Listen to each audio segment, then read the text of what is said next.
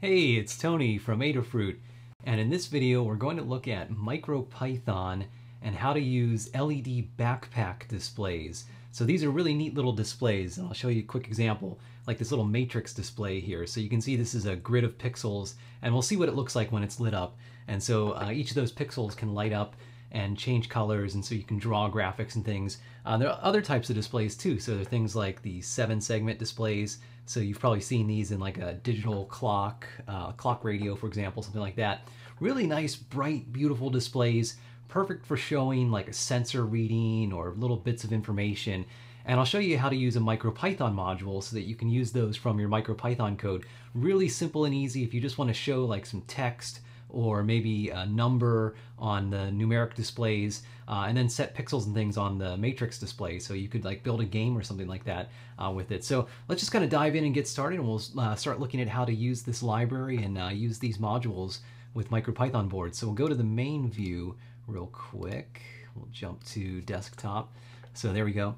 And of course there's a guide that goes with this video, and this guide, it's not published yet, so this will probably be published sometime tomorrow. So when you're watching this video, it might not be there yet, but look in the YouTube description when this goes up on YouTube. There should be a link to the guide on YouTube when it's published up there. And basically the guide, it just walks through how to hook up these LED backpacks to a MicroPython board, which I conveniently have in the upper right corner here. So this is the SAMD21, the Feather M0 Ada logger, and so that has the SAMD21 microprocessor, what we've been using a lot for kind of our experimental MicroPython port.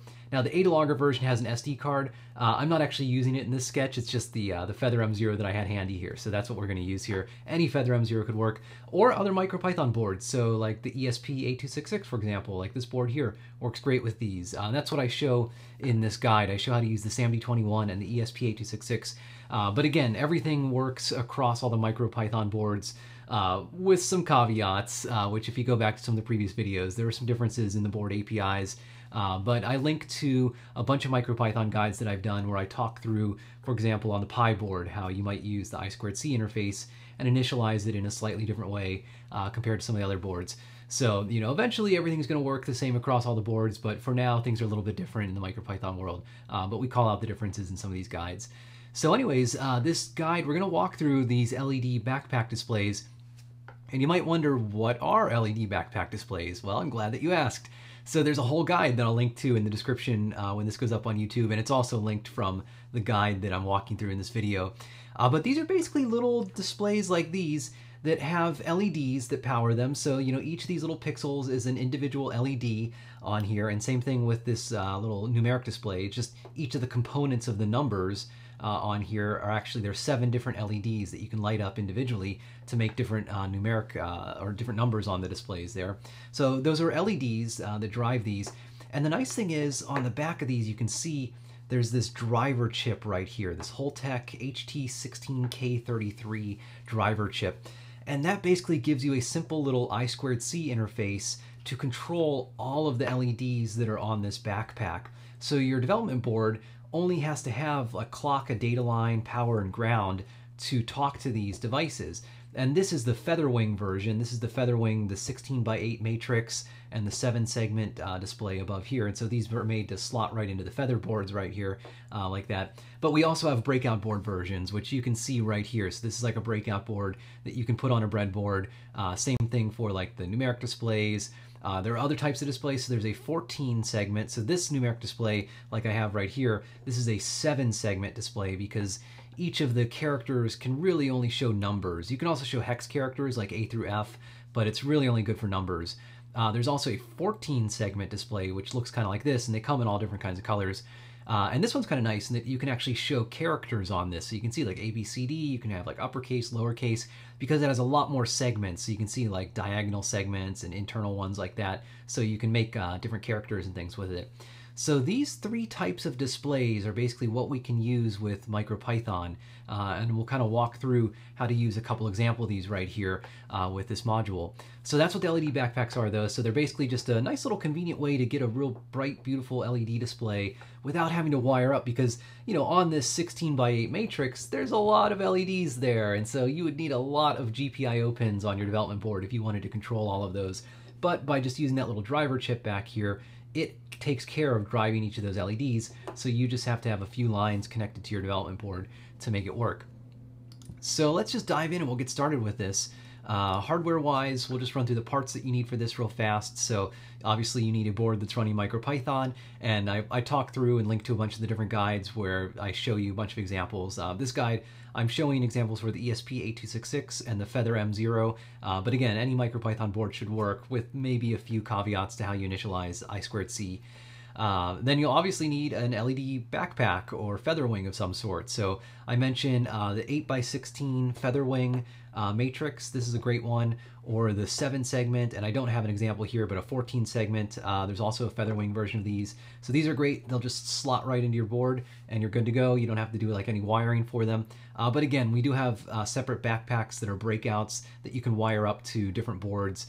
You could wire them up to a Feather also if you wanted. And you can also have multiples of these connected to your development board. So each of these has on the back, you can see these little gold kind of traces right here, kind of to the right of my finger. So those are, you can actually bridge those connections with solder, and that will change the I2C address that this device will show up as. And so as long as each device has a unique I2C address, and because there's 3 of them on here, that means that you can get up to 8 different values on here. So you can have, you know, a few of these connected to your development board. And basically, so you can have more than one as long as each one has a unique I2C address. So you could have like this matrix, you could have the 7-segment display, you could have 14-segment display, but just make sure to give each one a unique address on here. Now it's going to be hard with the FeatherWings just because you can really just fit one on here. We do have the doubler, so you can have like 2 feather things connected side by side. But if you're connecting a bunch of these, you probably want the breakout versions because then you can put them all, you know, in a specific spot for it. Okay, so that's what you need for the actual backpack. And then there's really nothing else. If you're using the breakout, you'll need a breadboard and some jumper wires to make the connections and some soldering tools. Obviously, there's some headers on here you have to solder, and the actual LED matrices you have to solder onto here. It's not too complex. You know, if you're a total beginner, check out the Guide to Excellent Soldering. That will just give you some tips and some pointers and practice a little bit. You know, try some, don't make this the very first thing you solder. You know, try out a few little simple things before you do this. Okay, the wiring, super easy for the feathers. Actually, here, maybe we'll start with the matrix. So to use this with the feather, obviously you just plug the feather right in. So I'm going to do that right now. So I will just connect it, and we're almost good to go on that one. So we'll come back and look at the software in a second. I also show, though, if you're using the breakouts, this little diagram shows how you connect them. So you really just need the clock line, the data line, and then ground and power connected to all of these. And I'm showing 3.3 volt power, but I mentioned read the LED backpack guide because some of these backpacks, like we have a large 1.2 inch 7-segment display, that needs 5 volts of power, and these little feathers run off of 3.3 volts unless you have them connected to USB, in which case you can get 5 volts from the USB port. So it gets a little complicated. Make sure to read the guide though and see. Most of them run off of 3.3 volts. Some of them run and will be a little bit dimmer when they're on 3.3 volts versus if they're on 5 volts. So, you know, again, read the guide. It kind of explains the best way to power each of those. So, okay, so that's connected now. The feathers are pretty easy. We just plug it in, and let's go to the software for this. So if you've seen any of the other MicroPython videos, this is going to be very similar. So you need to download these .mpy files and put them on your MicroPython board. And make sure to read this guide because if you're using like the ESP8266, you want to use version 1.8.5 or higher because that has support for these external .mpy files. In general, you probably want to be using the latest version of your MicroPython firmware for your board. And then you want to go to this Adafruit or MicroPython Adafruit HT16K33 repository. This is a GitHub repository. This is the source code for it. So if you're curious, you can look at the source code and see how this is implemented. But in the release tab is where you want to go. And we have these pre-made .mpy versions of the files. And oh, my cat's going to jump up. So there we go. We have a little visitor here to check out the LED backpacks. But anyways, you want to grab these .mpy files and download them to your computer. And then you just want to copy them to your board. So I'm using the Feather M0 with the SAMD21 MicroPython.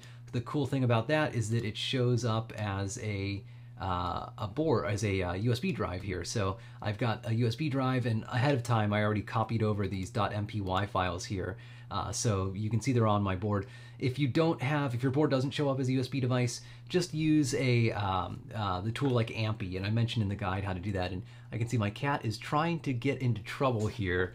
We'll see if I can show you. You might be able to see she is trying to climb up and reach. There's like some tape or something up there I think she wants, but hey, I think looks like she got bored, so that's what cats do. Anyways though, so you want to copy these files to your board in the root of your board. So I've done this using the USB drive, and then you can use Ampy or a tool like that if you want to copy files if your board doesn't show up as a USB drive. Okay, so we've got the files on the board. Now let's go to the serial REPL. So I'm just going to open up the serial terminal. And again, in the guide, we'll go back to the guide. I mentioned, if you're not familiar with MicroPython and stuff, like I said, there's in the overview page, I link to the What is MicroPython guide, and there's a whole category of MicroPython guides. Start there. Don't dive into this guide just yet. But if you are kind of unsure, this little link right here will tell you how to get to the serial REPL and start connecting to your MicroPython board and running commands and things interactively. So that's what we're going to do right here. So I'm going to connect to my serial REPL. So on a Mac, this board shows up as this USB modem device. I'm going to use the screen command, which opens up a serial connection. And then it's 115200 baud that I want to use to connect to this board. And so now I'm connected to the serial REPL. And let's get started. So we'll dive into the usage. The very first thing you have to do is initialize I2C. So again, these backpacks use the I2C bus. And to do that, you just have some pretty standard kind of boilerplate code that you've probably seen a bunch of times in these MicroPython videos. But we'll import the machine module. And then for the SAMD21 board, this is how you create the I2C instance. You use the machine.I2C class and pass it an instance of the SCL clock pin, and then an instance of the SDA data line pin. And those are specified as strings. On different boards like the ESP8266, you might need to use numbers on here. And then right now on the SAMD21 port, you have to call this init function. We're actually going to get rid of that pretty soon. So in the future, you won't have to call init. But for now, make sure to call it. And if you get an error that init doesn't exist, then you're using a later version of the firmware and everything's good and don't worry about it. And then for the ESP8266, this is just a different way to initialize the I2C bus. Again, it identifies pins based on a number instead of using a string. So look at your board documentation. I link to the MicroPython I2C guide where this talks through for each board how to initialize I2C. So look for that if you're using a different board. And then let's get started. So the LED matrix, it's pretty simple. There's the HT16K33. Actually, this is a typo right here. And let's edit this on the fly. Well, you'll watch some live Learn System editing right here. So you actually want to import the HT16K33 matrix module inside of here. So, okay, so import this HT16K33 underscore matrix module. And then inside of there are a few different classes that you can use. And again, I see another typo, so we will fix this on the fly. Somehow an extra space got in there, so there we go. Okay, so let's import that. So we'll import the HT16K33 underscore matrix module. And if you get an error at this point, then something went wrong with copying those .mpy files to your board. So go back, check to make sure those files are there. It's probably not there if this import fails. And at this point, now I just need to create an instance of a matrix object. So on this class, or on this module rather, there's the HT16K33, and you might wonder, like, what is that weird name? Again, that's the chip that drives this thing, the Holtec HT16K33. So right now, a lot of our MicroPython modules are a little bit low level and just deal with like the driver chips and things that they use.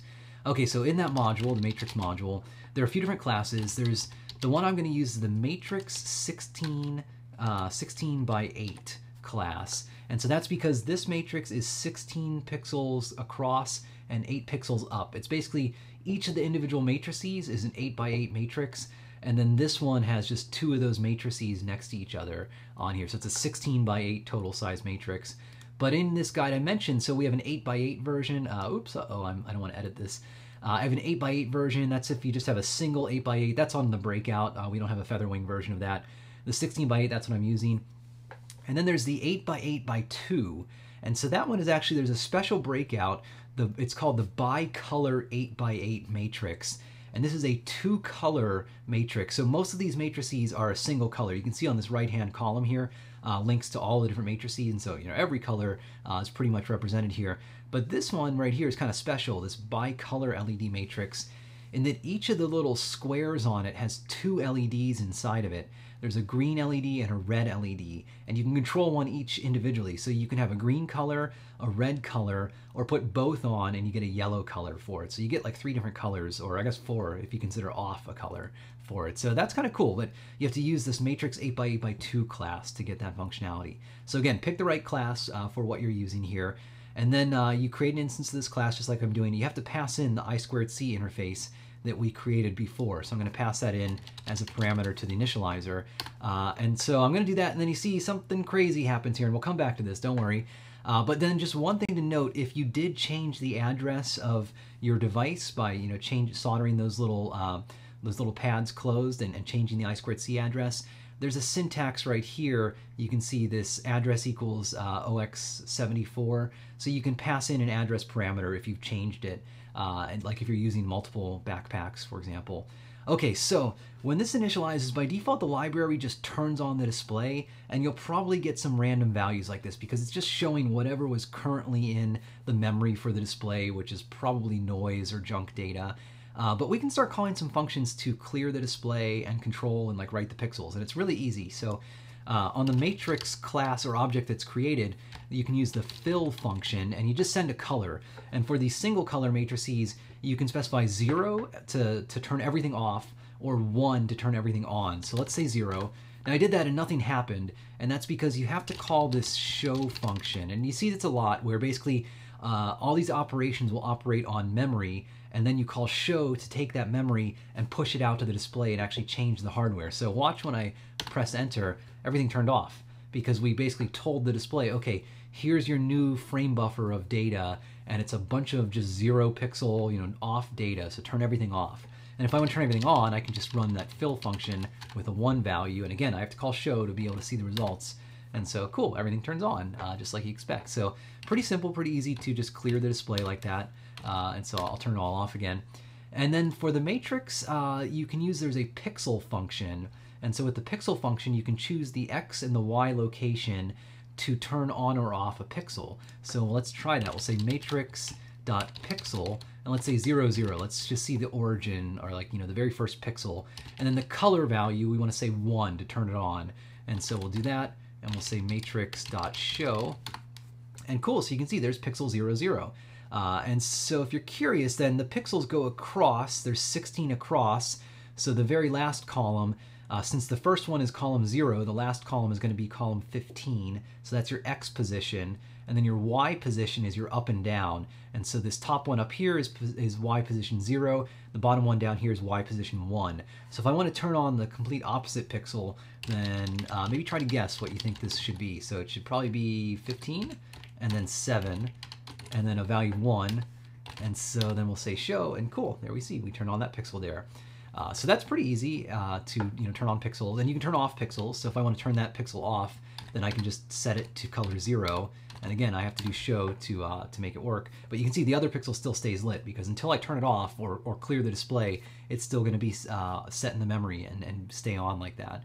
So that's cool. That's pretty easy. You can set pixels. Now, unfortunately, that's all the drawing commands that are available right now. So you don't have like lines and circles and text and stuff like that yet. That's coming soon. So eventually we'll have some of that for all of these libraries. But for now, you basically get some of these raw pixel commands. So, you'll need to maybe implement some things yourself. But you can still do some cool effects and animations and things like that. Just last night, Lady Ada did a cool little Game of Life Periscope demo. So go to the YouTube channel and you can see a little demo of that. And you could do a Game of Life one here, because this is just a matrix of pixels, and the Game of Life is basically this kind of cellular automata. I don't know, it's not really a game, it's more of like a demonstration, but it's there's basically a convention where each pixel represents a life form, and a life form can only live if some number of pixels near it exist. And then each step of the game looks at, okay, how many pixels are turned on, and like life forms can reproduce. If there are more pixels near them, then other pixels will turn on. Got some really neat rules. But the end result is, do a Google search for Game of Life. John Conway, very famous mathematician, created it. And it's really neat. You can make these really beautiful pieces of art almost, where it's just really cool changing displays. And then people went into the whole theory of cellular automata and figured out that like you can represent like the universe just with those simple rules apparently. So really cool stuff, which you could build on a feather in MicroPython here. And you could see Lady Ada do it on Periscope with NeoPixels. So, okay, so that's the basics of the matrix. We've entered the matrix now. I want to show one other thing with this matrix display, though. So let me fill it with all pixels turned on, and we'll say matrix.show. And there's a cool thing you can do. So there, you can actually change the brightness and control some of the blinking of this. And you might see in this video, it looks like it's flickering. That's just because these LEDs update at a certain refresh rate, and my camera has a refresh rate. So, in practice, when I look at this with my eyes, I don't see any flickering at all. So, just be aware, that's some weird artifacts from the camera that you're seeing there. But anyway, so the brightness you can change. There's a brightness function. So we'll say matrix.brightness. And this takes a value from 0 to 15. And so a value of 0 means the lowest brightness. And you can actually see it immediately updates. You don't have to call show, so it just will instantly change the display. And it just dropped down. It doesn't turn completely off, but it's noticeably dimmer. And then if I want, I can say like a brightness of 5, so a little bit brighter. And then let's go all the way up to the max, 15. And so that's, as bright as you can get with it. So kind of nice, you get 16 levels of brightness, so you can adjust things to be a little more intense or less intense. And then you can also blink this. So there's a blink rate function. And this takes a value between 0 and 3. So I'll say matrix.blink_rate. And a value of 0 means no blinking, so what it's doing right now. Let's do a value of 1. And so this is actually a fast blink. And so it'll just turn every pixel on and off pretty quickly. It looks like once every half second or so. And then you can do a value 2, and this slows it down a little bit. So this is like maybe once, I don't know, a second almost. And then a value of 3 is even slower. It's like once every 2 seconds or so. And then you can go back to value 0, and that'll just be full on. It won't blink anymore. So that's kind of cool and handy to know. And these brightness and blink functions, we'll come back to these because you can use these on the 7 segment and the 14 segment display also. So that's kind of handy. You can blink any of these boards like that. So, okay, so that's it for the matrix. Again, you've got the basic pixel commands right now, and then in the future, keep your eyes peeled. We'll probably have like some text and stuff like that you can use to write to the board. So, okay, so let's go on and let's use the next thing. Let's use the 7 segment display right here. So we'll jump into that. I'm going to close out of the REPL just because I want to disconnect the board. I'm going to pull off the feather wing here. Let me just gently pull that out. There we go. And then I'm going to connect this one right here. This is the 7 segment feather wing. I think this is a red color if I remember correctly. So super easy. I'm just going to plug this into the feather board like that, and we are pretty much good to go. Then I'll plug it in. And okay, so let's connect to our REPL again. And again, this board started up from scratch, so I have to initialize I2C again. So import machine, I2C equals machine.I2C, and we'll use machine.pin SCL and machine.pin SDA. And then I2C.init. Again, this is all the Feather M0 MicroPython, how to initialize I2C. Okay, and then now we want to import a slightly different module. So we want to import from the HT16K33_segment module. So this one right here. And so this module has the code for the 7 segment and the 14 segment display built into it. So let's do that. And this shows an example of how to create it. It's just like creating the matrix, but there's a different class. So there's the seg7x4 class that we want to use here because that's a 7 segment display with 4 characters across it like this. So let's import the HT16K33_seg module, and then we'll say my display equals the HT16K33_seg. Rolls off the tongue very nicely. And then seg7x4 module. And again, this takes a single parameter. You need to pass in the I2C bus that was initialized before. And you can also pass in an optional address. If you've changed the address, again, you could put it in here like OX74 or something like that. But in this case, I'm using the default, so I don't need to change anything. So I do that. Again, you see some weird random noise, But just like the matrix display, this has a fill function. So you can say display.fill0 and then display.show, and you'll turn everything off. So that's a good way to clear the display. Again, you get that because when it starts up, the memory just has random values and you're just getting kind of blasted out. Here's what was last kind of in the display or whatever noise was there. Okay, so for this display, you probably want to use this put character function. And I'll show you there are actually some simpler functions too you can use. But if you just want to control each of these characters individually, the put function is what you want to use. And so you call display.put. It takes a character, and even though this is a numeric display, you still have to send these as strings. So if I want to show the character 1, for example, I need to send it as a string. And then you want to send the position. So position 0, 1, 2, or 3 is where this character can go. So let's say position 0. We'll say that. And again, nothing shows up because you have to call display.show. And then there you go. There's a 1. And this is actually upside down. So we'll move it around just like this. And let me just put something heavy on there to hold that down.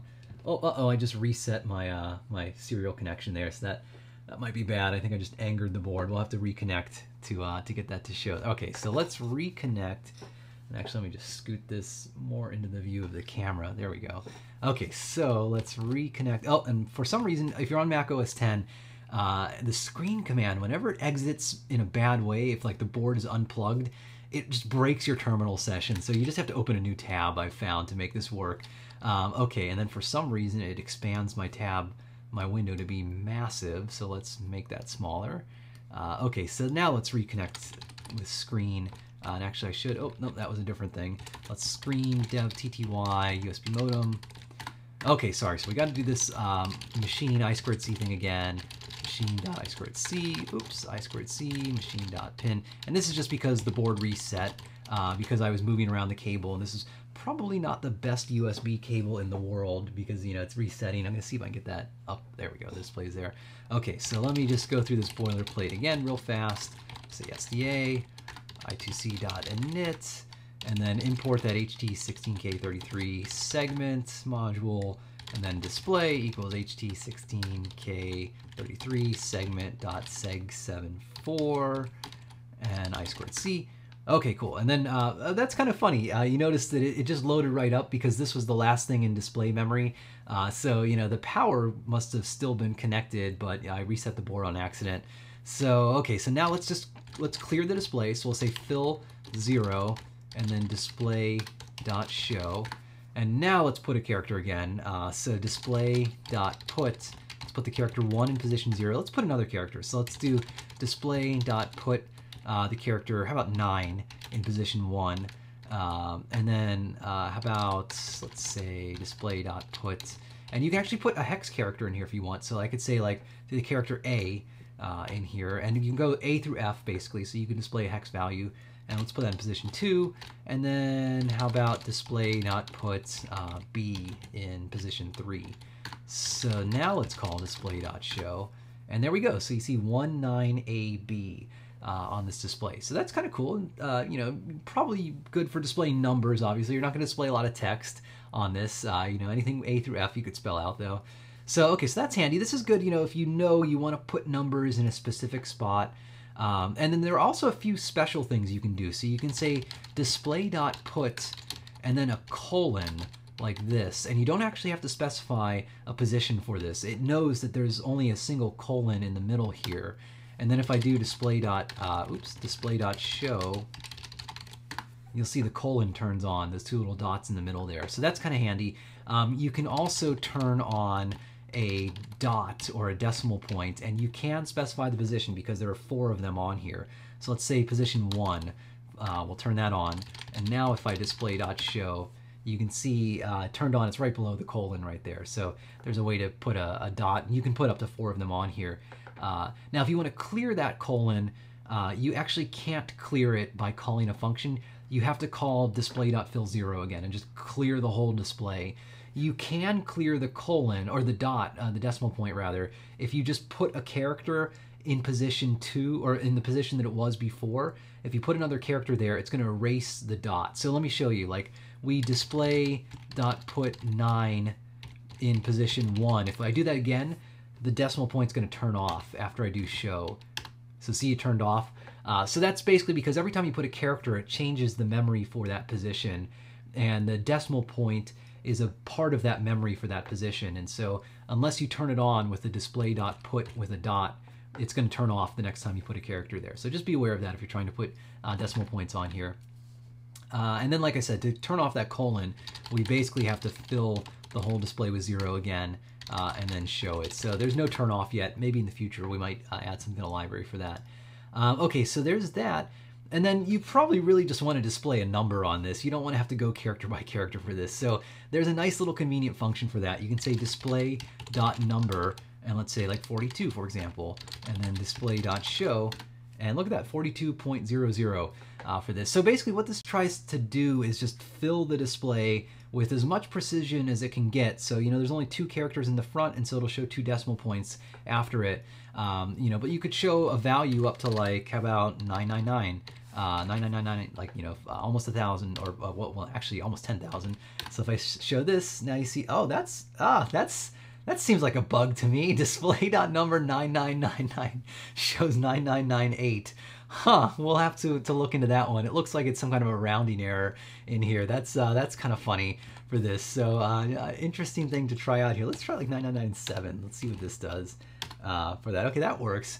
Interesting that has some kind of a rounding error here that seems to cause a problem here. This is a good live example of finding issues here. So let's take a look at the code and see why that might be happening. I'm genuinely curious. So let's look at the code for the 7-segment display. So you can actually see the number function is implemented right here, and it's on this base class. It's a little interesting how this module is implemented. There's a 14x4, and that's actually the 14-segment display. That's kind of the main class, and then the 7-segment inherits from it, and then just fills in a few different implementations of like where it can put characters. But then because it inherits from the 14-segment display, it gets this number function for free. So that's kind of nice to have. So okay, so it looks like what's happening here. So this line is converting whatever number you give to a floating point representation of it, and then if it's greater than 4 characters long, it's looking for where the decimal point is, and then if it finds that it's after 4 characters, then it's going to fail at this point. So again, like, you can't show a value of like 1.729836 or something. You know, it's not going to fit. You only have 4 characters on here. So okay, so that's interesting. And then it goes through and it will turns everything off, and then it just puts the dot. Let's see. If there's a decimal place in here, it's going to add an extra place. Interesting how this is working. So then it uses the text function. So okay, so our rounding error must be happening right here for some reason. So I'm gonna have to look at this later. This is interesting why this bug occurred, but you know, a little interesting deep dive into the Python code here. So you know, there's probably something with this floating point format here that, you know, maybe it's rounding for some reason when it really shouldn't be here. So interesting that this happened. I'll look at this later. Hey, it's live internet. Anything can happen here. So okay, so that's the basics of the number function. There's also a hex function, so you can say display.hex, and this just takes a hex value.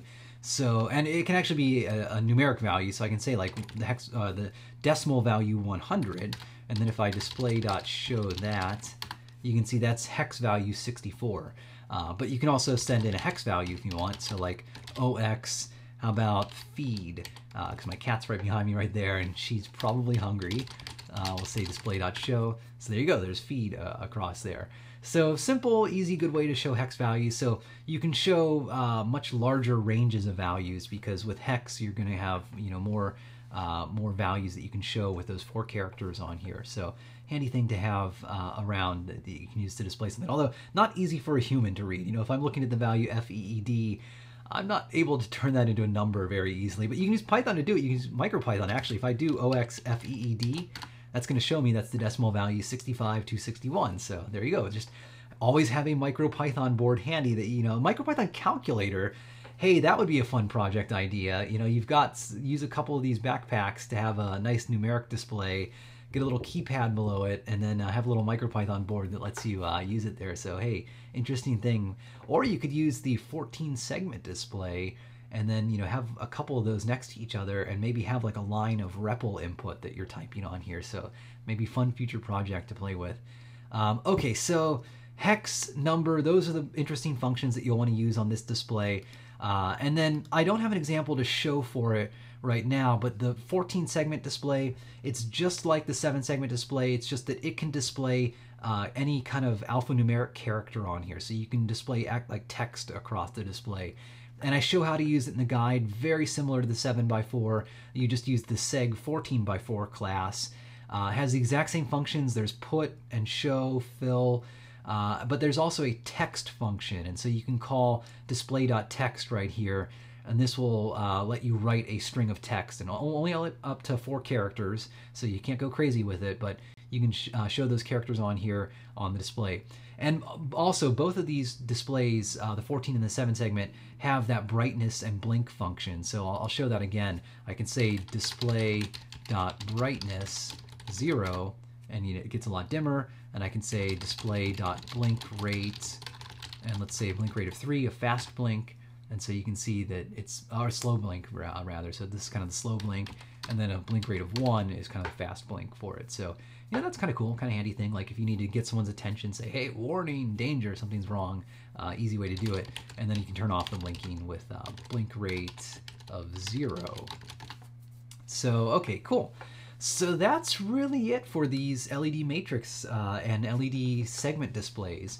So again, these are these LED backpack displays. They come in nice little FeatherWing form factors, but they're also standalone breakout boards that you can get for these and connect them up to your MicroPython board. And you can see this MicroPython module is pretty simple to use.